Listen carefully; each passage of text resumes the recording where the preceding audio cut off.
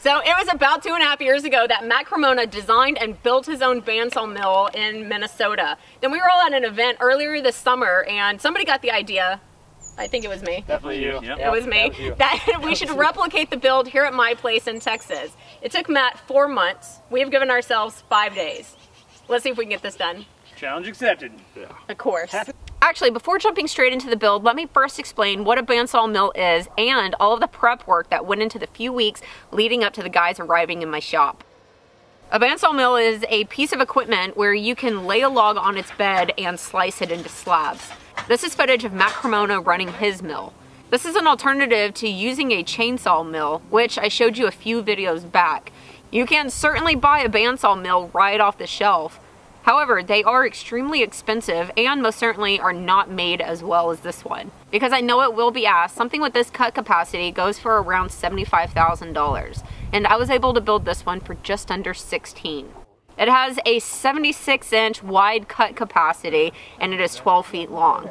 It is probably larger than anything I'll be cutting here in the South, but since I was going through the effort of building one from scratch, I would much rather be over what I need than under.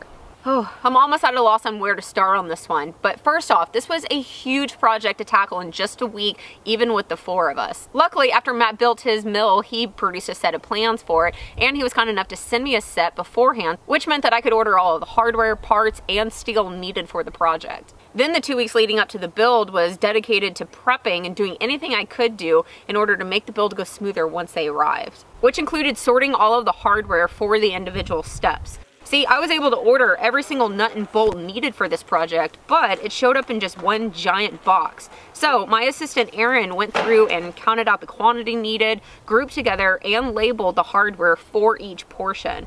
This way, whenever we got to, let's say, the carriage, we could go directly to that box that was labeled carriage, pull it out, and have all of the hardware needed for it. I also ordered all of the steel, which is around 4,000 pounds. I only have a 16-foot trailer, and if you haven't ordered steel before, the material comes in either 20 or sometimes 24-foot joints. And you can have the yard cut all of your pieces for you, but they charge a very pretty penny for each cut. So I went ahead and had them make one cut on each length just to knock down the size so that it could fit on the trailer, but then made the rest of the cuts in my shop. This task was made easier by a few things. One, Matt's plans provide a cut list for each part through the entire build. So I first tabbed the plan so that I could quickly move to each page showing a cut list. 2 was the chop saw station I just built. Before this build, I was using the floor to cut long joints, and having the station to work off of and have my material fully supported by its long wings was definitely a game changer. Then 3 is the Diablo Cermet blade, which is a pretty incredible blade. It's brand new technology from Diablo that mixes ceramic and metallic in the teeth. It not only produces little to no sparks when cutting metal, but it also makes such little heat when doing so that the steel is actually cool to the touch after making a cut. Oh yeah. It's hot? No, it's crazy. It's cool. You can touch it right after you cut it. And I don't know if you can pick it up from the footage here, but it also creates a burr-free finish, which means less time dedicated to cleanup work. Not only do these blades last 10 times longer than carbide tipped blades, but they also come in at a lower price point than carbide and diamond tipped blades. If you want to look at these Cermet blades, I have a link for you below, but note that they do require a slow speed saw, something that operates around 1600 RPMs, instead of a traditional chop saw that operates around 4000. In just my personal system, after a part was cut to length, I would label it in a yellow paint pen before setting it aside. After all of the joint material was cut, I next moved to drilling and tapping all of the holes. And there is about 2.5 days worth of drilling and tapping here. It isn't hard, but it is slow going because everything is so heavy and takes a second to move around. In fact, I was actually on light duty during this week and was restricted to not lifting anything over 20 pounds. Don't worry, I'm just fine. But you'll see Scott, who is my new part-time shop hand, moving things for me.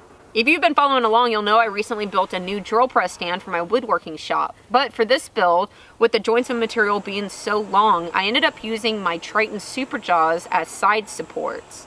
With that, I used a plywood box that was built based off of the Super Jaws height, which worked out really, really well. When it came time to tapping the holes, I ended up using a drill to get through it faster instead of manually doing it. and I've always known that you can drill and tap a hole, but there is a difference between understanding the concept of something and actually doing it yourself. I found tapping metal to be fascinating. For those of you who aren't familiar, tapping means that you cut threads into a hole that you just drilled. Whoa! That's awesome! Meaning you can put a bolt anywhere without having to get to the backside and secure it with a nut. IS got to take over tapping while I moved on to other things because there were still lots of other things to do before the guys arrived. Since I have a plasma CNC table, I decided to model all of the flat parts needed and cut them out on the plasma CNC. I again worked off of Matt's plans to put this cut list together. 3 different thicknesses of steel are needed for the plan, so this material was picked up at the same time as all of the joint material. Now, getting these heavy sheets of steel up to the plasma table was a task all on its own. As you can see, the tractor, a few straps, and Bessie clamps were called in here. By the way, I have no affiliation, but these straps here, in the green and purple length, were a huge asset. They have definitely earned a permanent spot in my shop after this project. But going back to the plasma CNC, I ended up having issues with the compressor running my table, and therefore not being able to utilize it to cut all of the parts. And unfortunately, I thought this would be one of the quicker tasks, so I saved it till last. Meaning the guy showed up and I didn't have all of the parts cut yet. Thankfully, somebody in a nearby town was gracious enough to open up his shop on Super Bowl Sunday and cut out the remaining parts for us. So big thank you to him for saving our necks. My neck. It was my fault. Okay, and I think that about catches you up to what we're building and what is done up to this point. The last thing I had time to do was stage the parts needed for the first stage of the build, which is the enormous bed. So now let me introduce you to the build team so you know who is who. First up is Johnny Brook, who runs the channel Crafted Workshop. He is based in North Carolina and is an all-around maker, tackling projects of wood and metal and producing videos on how he does it. Next up is the master welder and fabricator of our group, JD. JD does this for a living, not bandsaw mills, but welding and fabrication. He is based out of Atlanta and can be found on Instagram under the handle Apexish. Then last but not least is the designer of the mill himself, Matt Cremona. Matt is actually a fine woodworker, but he learned how to weld and build a mill so that he could slab his own material. He's out of Minnesota and also runs his own YouTube channel. And I do have all of the guys' information linked for you down in the description. On day 1, we were missing Johnny at the start of things because he had a later flight than the others. But we went ahead and got started due to the short time frame of things. Now, with all of the parts of the bed already cut to length, drilled, and tapped, we kicked things off by prepping the areas where we would be joining together and welding. The steel comes off of the yard pretty dirty with Milsko all over it, and sometimes rust. To get the best weld, the area should be cleaned off with a flap disc. And you'll see throughout the build, we hop back and forth between a battery-operated grinder and a corded one, depending on the task. But I will say it was handy having both. The feet for the bed are made up from nut and bolts. This will give the mill adjustable feet so that when the mill is moved outside, we'll have a way to level up the bed to the uneven ground. The nut will be welded to the rail centered over a hole. And we used the bolt to keep the nut centered in this hole while we came through and tacked and then welded them into place. While I worked down one side, JD started on the other with Matt watching. See, Matt stick welded his entire bandsaw mill and has actually never MIG welded before. After watching JD through a hood, he got to try his hand at MIG for the first time. Awesome. Needless to say, he loved it and took over the other rail while JD set up a third machine and started down the center.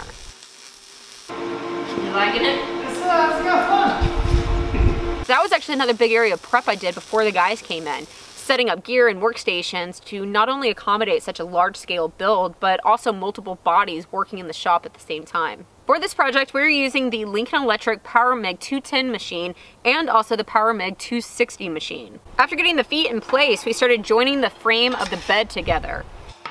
For this step, and quite a few others actually, we used the help of these awesome squares that I had never heard of before, but JD brought with him, called Fireball squares.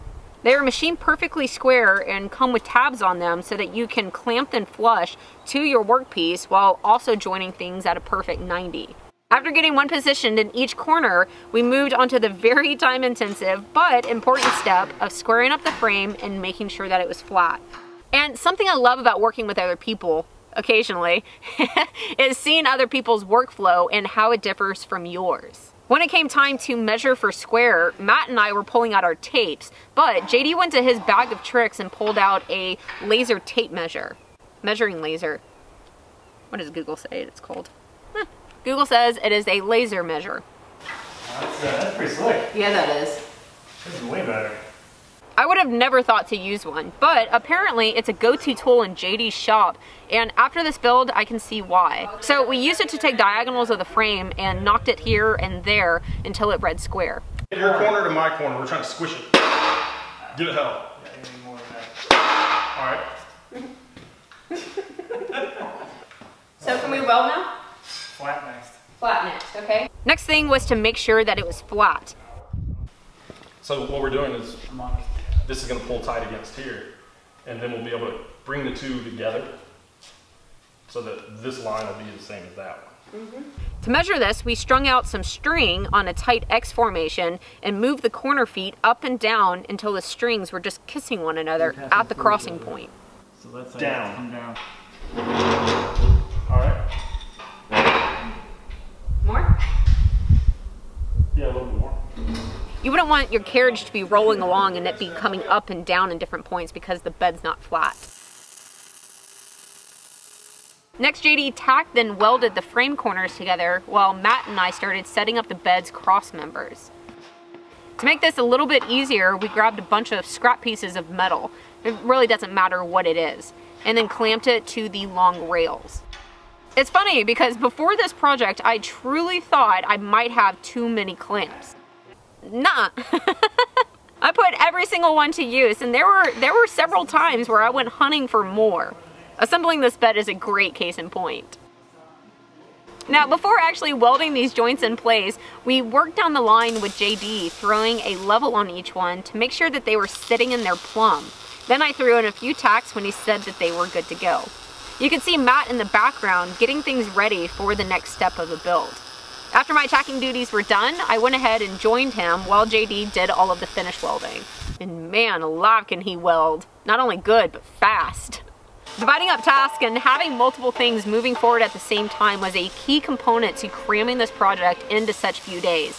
Even though I did a lot of prep work, there were still a lot that I didn't get to and we had to do as we went. So while JD welded, we stayed out of his way, but kept ourselves busy with making other components. Although we also didn't hesitate to stop and take part or watch when something cool was going on, such as when JD needed access to the underside of the bed to complete the weld, and I got to use my new shop crane. This wasn't something I purchased for the build, it was just purely coincidental on timing, but man am I glad that it was around because there is a lot of heavy things on this build and it really came in handy. Okay, continuing on with the bed parts. Next, JD and Matt worked together to weld on what will be some supports or stops. The height of these are adjustable and will prevent the log from rolling off of the bed. Then the last step on the bed was to grind down the top weld so that a piece of angle iron could be added to the top and attached. This went really quick as the holes for the rail and the holes in the angle iron were part of the done beforehand pile. This meant we just had to go through and bolt it on. Look at this. I know. Already. How many hours have we done so far? Not that many. Not that many. Not even close.